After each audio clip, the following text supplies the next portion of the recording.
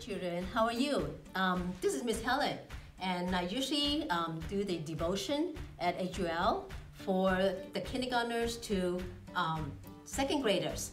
And today, I'm glad to be here to share a devotion with you all again. And you know why we all have to stay home these days. There is a cause because it's by the virus. I am not going to go into the detail talking about this virus again. I'm sure we have heard a lot and talk a lot, and making sure that though you have to clean, wash your hands all the time and stay in a distance so that we all be safe and healthy. So today our devotion, the Bible verse comes from John 16 verse 33. And it's something that I share with kindergarten through second graders already last year during Halloween time. If you recall, Jesus said, I have overcome the world.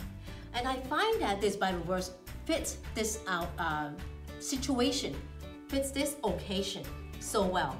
Because that Bible verse reminds me, and I'm sure it will remind you and everyone, that Jesus is calming us, giving us the peace so that we don't need to be afraid. He is with us, He is in us, for those who believe. So let's take a look at that Bible verse again. I have told you these things, Jesus said, so that in me you may find peace. In this world you will have troubles, but take heart, I have overcome the world. John 16:33. Jesus told his disciple ahead of time what's going to happen so that his disciple will not be afraid once Jesus left the world. Jesus did not leave the world forever and not coming back. Jesus did not die forever and not coming back. Actually, he overcome the world because he came back. He resurrected. And that's what he told his disciple. Take heart, not to be afraid. Be brave, be courageous. He has overcome the world. Overcome means victory. Jesus won. Nothing can trap him down. And for us, every single one who believe in him, nothing will trap us down. We can be brave and we have peace in us to continue living even though we have to face this kind of sickness, virus every day. But we do need to listen, especially children, listen to your parents, adults, to keep yourself clean and healthy.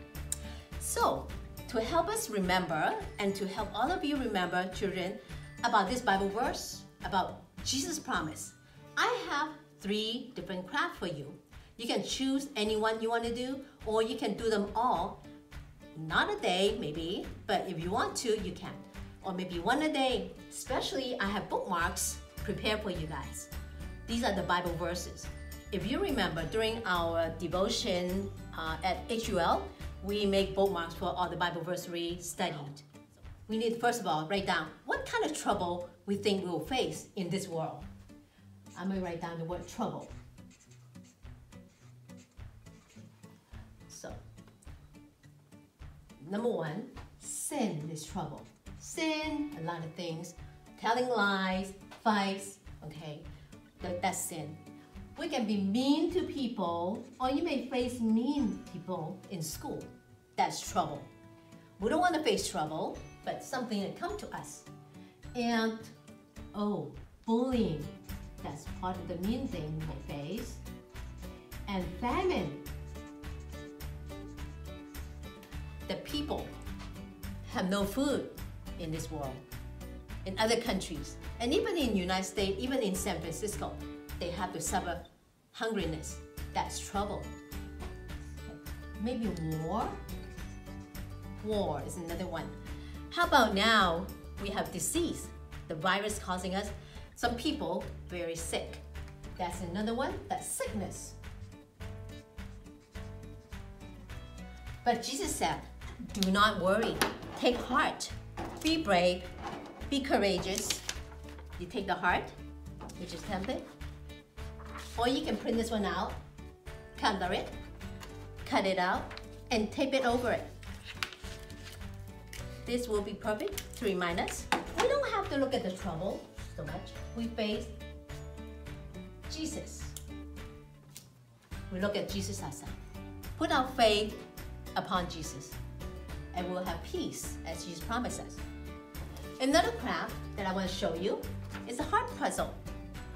This is like the one I created for myself. There are a total of 10 Bible verses. So you design 10 pieces of puzzle. And for each piece of puzzle, you fill in with one Bible verse where it can be found in the Bible. On the back of the heart, for each piece of Bible verse in the front, make sure you write down the meaning of the Bible verse. There is a template that I provide to Miss Ashley. She will send it out to you. On this template, it lists all 10 Bible verses. So for the first one, 1 John 5:4. I can overcome with faith. That's what the Bible verse means. That's all you need to write down. 1 John 5:4. On the back of 1 John 5:4, you write down, I can overcome with faith. So what you can do is that after you finish filling out each piece of puzzle, on the back, you're done writing the meaning of the Bible verse, cut out the puzzle. See if you can fit it back by yourself. If you have a friend with you, you have a sibling at home, or you can do it with your parents. You can have a game with them to see, build the puzzle together, or you can have a race to see how much time you can put it back together. Okay. And this will remind yourself, also help you to remember all these promises by Jesus is from Jesus. Okay. I have pre-created my design of the puzzle, but you can print the blank puzzle to create your own puzzle pieces. The third craft that I have prepared for you is the bookmark. And for those children who've been coming to my devotion with them, they know what I mean. So there are a total of 10 Bible verses, as the template shows. Okay, for each Bible verse, it has meaning of it. The Bible verse itself, for some of them, pretty long, and you might not know all the words because you're still at the young grade level. But if you have parents help you, then you can read it over.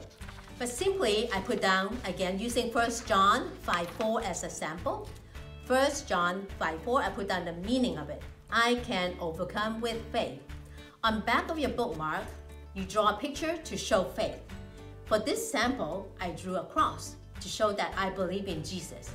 But you can, for some of you are such good artists, make a wonderful picture to show the Bible verse. Okay? So there are a total of 3 crafts to help you and even help myself to remember Jesus promised for us that we have peace in Him because we belong to Him. Thank you all, and I hope to get to talk to you again. And if you have any question, you know where to find us. You can ask your parents to send email to Miss Ashley. Okay, I can answer your question. Have a good day.